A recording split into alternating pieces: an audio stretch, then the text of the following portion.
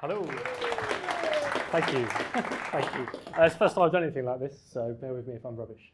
But I'm James. I'm a solutions engineer with Mux, and I want to talk to you a little bit today about living room device app development and the nightmare that it may be. So let's set the scene first. Streaming boxes, let's start with them. I'm sure most of you are fairly familiar with these. Apple TV, Fire TV, Roku, and Chromecast. For these ones, I think, are actually the good guys. Okay, they're not too bad. The development tools are fairly well understood. They're closed ecosystems. If you've got a problem with Apple TV, you can go and talk to Apple, say, hey, this isn't working on tvOS. Can I get it sorted out, etc. Similar story for the others.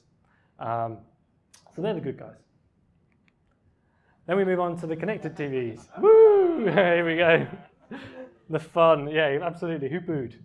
I love it. So I've only listed sort of the main four for the UK here, which is Samsung, LG, Sony, and Panasonic. Again, each of those have got their own tools. Tizen Studio for Samsung. Has anyone actually managed to get that to work on a Mac properly? Just out of interest? Kind of. I need to talk to you afterwards then. I can only get it to work on Windows. LG WebOS. I actually don't mind LG WebOS. Various other people in Mux might disagree with me. I don't know about you guys. There's Sony. Sony's kind of a weird one. I'd put HTML and JavaScript for Sony, but actually they have Android TV in some of their devices as well. But you'll see why I stuck to HTML in a minute. And Panasonic too. So they're kind of, they're in the middle, connected TVs. They're not awful, but they're not brilliant either. Then we move on to the set-top boxes. Yay, they're the best. Except there's thousands of them, and nobody really knows what's actually going on inside those. How do you cater for set-top boxes? It's really difficult. If you tried to do something specific for every different manufacturer, you'd spend your life and probably just want to give up on life by the end of it, because who knows? So, my experience with connected TVs is through HbbTV. Has anyone heard of HbbTV? Oh, cool, we've got a few people in there. This is good. I feel your pain, so I'm sorry. I'm sorry about that. So what is HbbTV? For those that don't know, HbbTV is hybrid broadband broadcast television. It's an organization that's set up to basically try and supply applications through connected TVs and set-top boxes in a kind of more harmonious way, rather than this horrible fragmentation that we've got going on across the devices at the moment. It's a mixture of standards, or shall I say wish lists, because the standards are very interestingly implemented across the different manufacturers. And basically, it's a browser in the device with a few extra bits to take care of TV-specific operations. So what do you actually need to get your app going on HbbTV? This thing here, anyone want to tell me? Anyone recognize it? It is XML, yes. Brilliant. Well done. Anyone heard of an AIT, Application Information Table? No. Okay, this is the first thing you need to get your HbbTV app to launch. This is just the one I stole from the HbbTV spec. It is just an XML, essentially, but it's the path into launching your web page or your application. I pointed out a couple of important things in there. The first one is this service-bound Boolean, true, false. That one's quite important for if you're launching from a DTT channel or a satellite channel, or if you're just launching straight off the back of like an app store or something in the device itself. You want to make sure you set that correctly, and I'll explain why again a little bit later. There's some version information, that's the second arrow. That's supposed to be controlling which devices or which specification the HbbTV device is and where the app will actually run. So if you've got a HbbTV device that's, 1.2.1, and it gets an AIT which says this app's only suitable for 1.3.1 and above, in theory, it shouldn't try and run the app.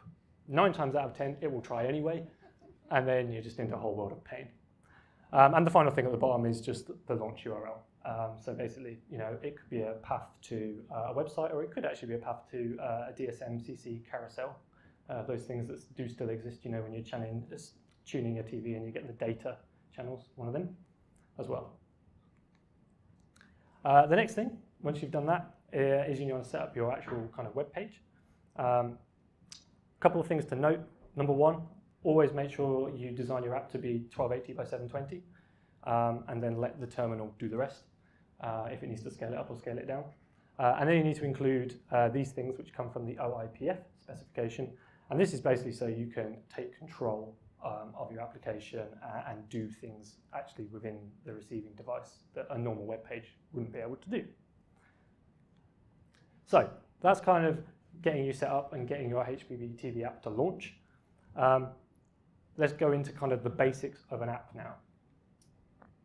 So first thing you normally see when you load an app is the loading spinner.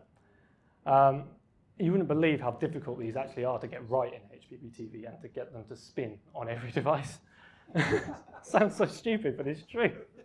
So first off, anyone know Font Awesome? Yeah, everyone knows. I thought, oh, cool, Font Awesome, that seems pretty decent. Everyone uses it on, a lot of websites. Let me try that. What a disaster that was. Didn't work at all. SVGs, not a good idea. Trying to load a big library like Font Awesome, terrible idea. So I thought, okay, I'll try doing my own CSS instead with a CSS animate. Also a disaster. It turns out most of these HbbTV devices cannot render animations very well.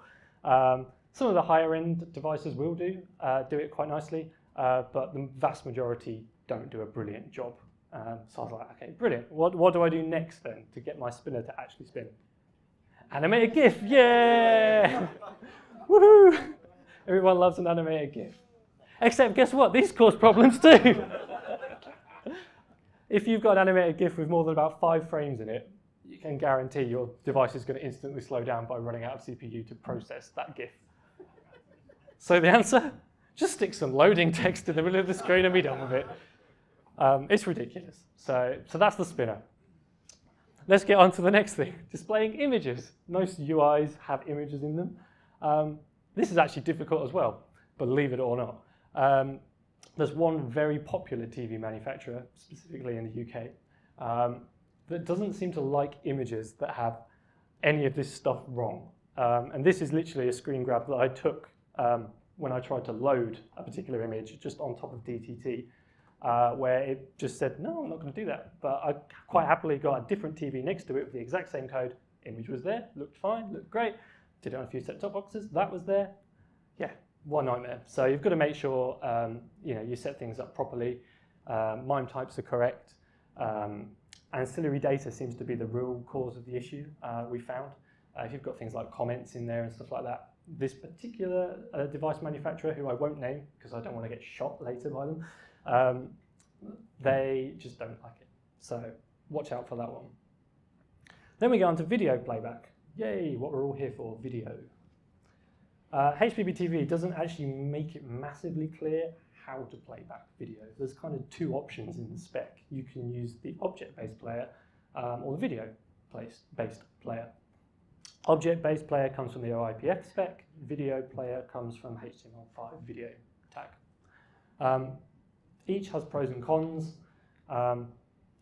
The stuff I tried was with the object player, as that hooks in kind of more closely with the decoder actually in the device. Video will normally run on the device CPU, which, as we've already established, is rather limited. So let's try some HLS playback first. 9 times out of 10, if you've got VOD HLS, simple VOD HLS playlist, it will work. If you try live, however, that gets a little bit more interesting. There's one particular brand of set-top box. It was the very first Freeview Play set-top box in the UK, if you could work it out from that, where if you've got a playlist that contains event as the type, so a live stream, it simply won't play it, or tell you why. So that's wonderful. The other problem in there as well, and this is true of VOD and live, if you've got a discontinuity set, it will play as far as the discontinuity tag and then stop. And that's it. So you're a bit stuffed if you've got a live stream and something happens and then it comes back again and you've got discontinuities in there. That device just simply isn't going to carry on playing. All right, let's try Dash instead. Let's see if that's any better. Generally, it's not. Generally, it was actually worse. This is for HbbTV 131 devices, I should say, so they're a few years old now. but it is the majority of the device population, particularly in the UK market, which is where I was working. Couple of things with the dash. Again, if this type changes to dynamic, you can guarantee you're going to knock out probably about 70% of the devices. Great. Multi-period as well. As you might notice here, we've got 2 periods in this dash manifest. Similar story to HLS with the discontinuity tag. It'll play the first period, no problem. As soon as the second one comes along, that's it. Don't know what to do with that. So that's a bit of a nightmare as well. So once you do eventually crack getting playback sorted out on these devices, you might want to interrogate the player and know how that's performing. You know, if it's buffering and stuff like that, report this back to a QoE system. Here's what's supposed to happen with the object player. So you start in a stop state, nothing's running. You load up your content and say I want to play, it's going to connect, it's probably going to buffer, and then you're going to reach playing. Brilliant, that all makes sense so far. Get to the end of the content, get an ended, perfect. The play state, by the way, the numbers, this all comes from the OIPF specification, it just returns numbers, and then you have to know what the numbers mean. So, let's introduce an error into our stream now and see how well we get on with this. So, we start off with stopped again, connecting, buffering, go into playing. Introduce an error so that all of my segments in my stream start to 404. What should happen is we get a connecting again, oh, I'm going to try and connect, get those things, and then eventually we get an error message, if we're lucky. There's a number of error messages that the object player can give. Here they are all listed. The reason number 2, unidentified error, is in red is because that's the only error I've actually ever seen be used out of that player. So great job there. And you're lucky to even get that. Sometimes you just get undefined. And you're like, cool, good. Nice to know errors are working. Then there's one particular device that is out there on the market, has been since, I think, 2017. And we tried this scenario on this particular device. Stopped, connecting, buffering, playing, so everything's up and running. We introduced the error into the stream. Playback freezes for 60 seconds. Still playing according to the play state, we know. And then after about 60 seconds, we just get ended. Cool, nothing went wrong with that stream at all, apparently. Not great. So it's a bit of a challenge, is basically what I'm trying to say. But HbbTV is not all bad, and actually it's getting more and more adoption across Europe now and in the UK. A lot of Freeview Play is based off of HbbTV standards. So this is RTVE in Spain. This is their catch-up service, which is a great example. BT did a proof of concept last year with a second screen device, companion device, as well, using HbbTV. There's the green restart button, which the BBC have done, and actually the chap in the back seat, Mr. Stuart Webb over there, has recently launched a service for STV with Arkiva, doing green button restart as well, using HbbTV. So if you want some tips on HbbTV, go and ask Stuart. I could also say Stuart had long hair when I met him and now doesn't. I wonder why. And there's more on the HbbTV website, so go and check that out. So to sum up, this is quite a quick talk, as you've gathered. I don't want to hold you up from the pub. To sum up, yes, connect TVs and set-top boxes can really behave quite badly, so be prepared for that if you're going to get into this world.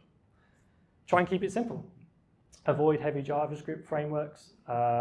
Keep an eye on your animations, don't go crazy with those, and a clean UI often makes for a better experience. If you are launching from the broadcast side, make sure you take control of the tuner and switch it off first before you try and shove something else into the decoder, because it tends to be that if you're trying to decode 2 things on one decoder, the device isn't going to like that very much. Turn it into a toaster, which is nice. Test everything. Make sure you test. Keep a zoo of the notorious devices.